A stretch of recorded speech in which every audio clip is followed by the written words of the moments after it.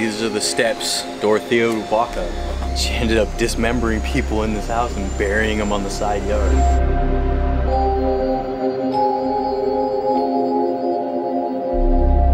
I used to be a very good person at one time. This is one of the most infamous houses in California true crime history. This is Dorothea Puente's boarding house, the Grandma of Death.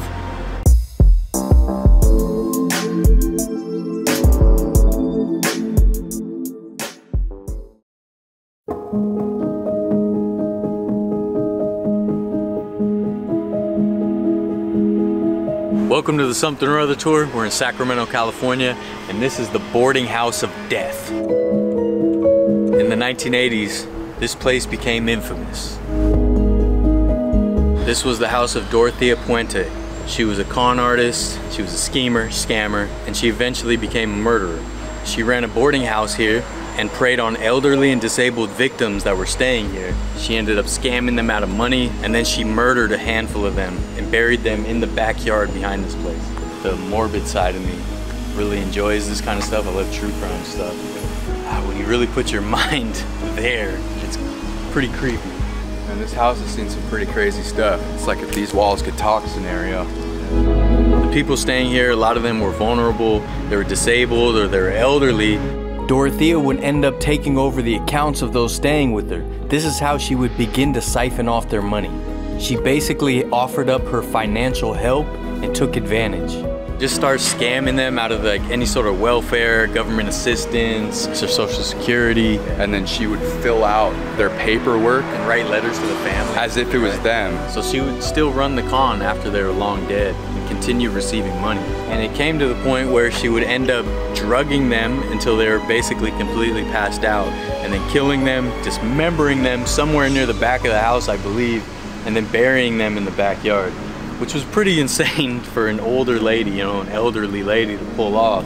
But she actually wasn't as old as she looked. That was part of her scam. And it turned out when they investigated her that she had a history of running cons, running scams. She had different personas. She went by different names. Really crazy history before she started just murdering people. Dorothea had previous arrests for forgery, prostitution, operating a brothel, and drugging and robbing victims that she would pick up at a bar. She was a little older, but the thing is she played up her age. She tried to make herself look older than she actually was so that she could get away with more stuff, because it's like, oh, I'm just a little old lady, which made this case super popular and infamous with true crime enthusiasts and just with the general public. Part of her grift was the character that she portrayed. She told people she was wealthy and just wanted to help. She was involved in charity and local politics. She was generous with food she offered, and she acted as sweet and innocent as could be. After she committed the murder, she would still continue to run the scam to get the money from the victims, going as far as to talk to their families and say, oh, they're fine, they're just on a trip, or they're not around. Or... Is she angry? I think so, dude. Okay. We can, I don't know. I don't know if she is or not. Investigators were tipped off when a mentally ill man named Bert Montoya was reported missing by a social worker named Judy Moises. While Judy was trying to find Mr. Montoya, another resident mentioned to her that Dorothea had been digging a lot of holes in the yard.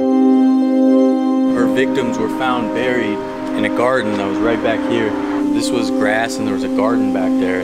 That's where she buried them. So crazy. Investigators ended up finding 7 bodies buried in her yard. All in all, they believe that she killed at least 9 people. The 7 in her yard, a previous boyfriend that was dumped by a river, and a woman named Ruth Monroe that she became friends with and eventual business partners, before killing her and taking every valuable she could take. Ultimately, she was only convicted of 3 murders. Right down there is where investigators started to find body parts. So they had to dig up the whole garden. Just found numerous bodies back there. And they had to excavate the whole area. I like this sign. It's this one. It points to the other house. This other house is pretty cool though. I actually believe that they can't tear this house down because it has historical significance. A lot of cities like this, like Sacramento, will have ordinances where if you have a house of a certain age, you can't tear it down. That's the reason it's still here, because a lot of houses like this, they'll just demolish the whole thing when an infamous crime happens there. It's now a private residence, And the owners have actually sort of embraced the history, although they're doing their best to show that the house wasn't at fault and that it's just a beautiful old house. They have a sense of humor about it though. There's a lot of funny stuff around the house, and a lot of places like this, they'll just kind of like lock it up tight and just put signs like go away. They actually put some stuff honoring the victims. There's a link to a documentary that they have out on YouTube. It's such a cool little neighborhood. We're just a short walk away from the state capitol. All these houses are like beautiful historic houses. This place is popular. As we've been here, there's been at least, what, 10 people come by to see it? Yeah. Especially because there's a new Netflix show called Worst Roommate Ever, and the first episode is about her. They filmed Ghost Adventures here, so this place is well known, infamous. But I wonder, dude, if like the same neighbors still live here. Do they know this lady? Do they watch her go up and down into her house? Yeah. You know, like, that's crazy. Yeah.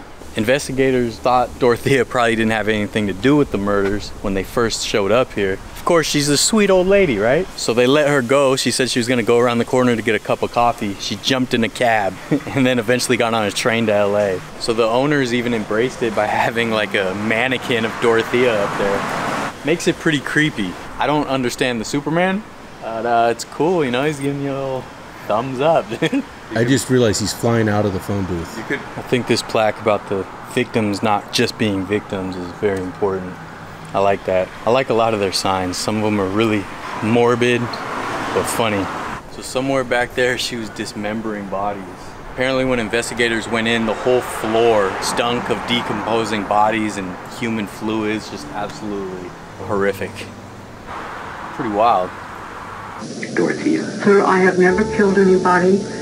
I couldn't drag a body any place. She played this game. She had this con where she was this sweet old lady, never hurt a fly. And then when the investigators came, she was acting all sweet. Oh yeah, sure, you know. As soon as they started investigating, hopped on a train to Los Angeles. No matter the circumstances, I still try to have empathy and understanding and just analyze this stuff. So it's important to know that Dorothea, when she was a kid, she was abused. She went through a lot of trauma. She ended up in an orphanage. She had various husbands, kind of when she started her scams apparently, but a lot of her husbands mistreated her and abused her as well. Not to excuse her actions, obviously, but they're part of the story. You gotta have empathy for everybody. What do you think, Steve-O? It's trippy to think that someone went through all that and decides this is what I'm gonna do. Like, I can understand having trauma and everything, but what makes that person take that leap? Went from I'm taking advantage of people to like, I don't need them here anymore. Yeah, it's just nuts. Seems like to me like scamming people out of money, right? Like how much was she really gonna get? She's still the old lady running a boarding house. Why don't you just do that? What was the money for? Why do you need the money, you know? Yeah. Like I understand scammers a little bit more when they take all the money and they buy like Ferraris and Lamborghinis, but you're still the boarding house lady. Yeah. Maybe part of that was she's like taking advantage of people like she got taken advantage of. Yeah, no, she wants power or something. Power of it, yeah. Yeah, that's exactly what that plaque says. It's crazy. It's such an interesting situation all the way around, dude. Government assistance isn't much. Yeah. You know? Crazy, this nice little street near the state capitol, all these beautiful houses. I had no idea the sweet old lady down the block was just dismembering people and burying them. It's so crazy. I think it's cool that they embrace the history as much as they can. There's no point in shying away from it. I like the keep out from under the grass sign. They definitely have a morbid sense of humor, but I like it. I do too. All right, Dorothea, see ya.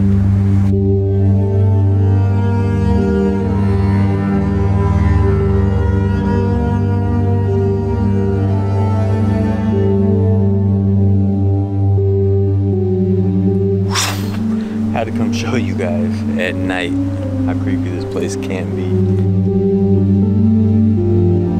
Dorothea Puente ended up dying in prison at the age of 82. These people that she pretended to care for deserved to be treated with respect and dignity. Instead, they were abused by a monster, who most likely became a monster because of the abuse that she suffered. It's a vicious cycle. Been a night just like this. She was back in that preparation room she had, chopping up her victims. The mannequin that they put up there is so creepy. Like, part of me is glad they did. I don't know why. I like morbid curiosities, oddities. Just can't understand how someone could be that evil and take advantage of people, take advantage of vulnerable people like that. Is just incredibly evil, unspeakably evil. It's wild. If there's an afterlife, she's definitely not in the good part of it. Yeah. I love true crime stuff, but I feel like a lot of times, like the sign implies, the victims actually kind of get lost in it, and we forget that they're real people, you know? It just becomes this like intriguing story that grabs us, but we forget the humanity, hopes and dreams of the people, and the feelings and the family members that they had that loved them, and all the memories that disappeared when they were taken away. So for me, I don't forget the reality of this. As much as I love true crime stuff, I love the morbid stuff, I don't forget that these were real people. This isn't just a story, this isn't just a movie, it's not just a spectacle. Even though, you know, I show up here with a camera and stuff, I don't forget that perspective. If the story of these victims has bothered you like it bothered us, I recommend sending a donation to the Foundation Aiding the Elderly, a nonprofit from Sacramento that helps protect elderly patients in nursing homes and ensure that they receive the care and love that they need. You can find the link forfate.org in the description below. Remember, if you show up here, it is a private residence. Be respectful. Don't try to get in there or anything. Although I'd love to get a private tour someday. So, the owners, I talked to you earlier. If you see this video, if you'd like to invite me in, please do. I did talk to the owner earlier, just very briefly. He was really nice. Said I wasn't bothering anything, so I appreciate that. And I told him I appreciate the signs, especially the ones dedicated to the victims, saying they're not just victims, they were people with hopes and dreams, all that. Beautiful sign. In the sadder episodes, I usually don't do a robot or the heel click, but I'm gonna throw one out there for the investigators, for the family members, for the people that stayed on top of her and finally got her caught, for the ones that did justice for their family members that were victims to Dorothea Puente. And remember, we have a Patreon. If you'd like to support the show, we got a bunch of bonus content, bonus episodes out there, lots of cool stuff behind the scenes, extra content, a little inside peek what we do around here. That's it for the boarding house of death here in Sacramento, California. Like, subscribe, share, do all the cool things cool kids do. Something or other tour, Vertlife. So be well, my friends. Take care of your loved ones. Be safe.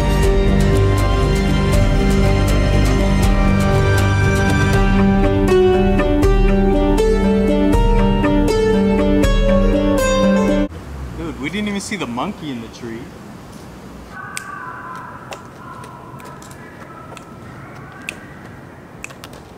It's not because of this, it's because of the music we heard.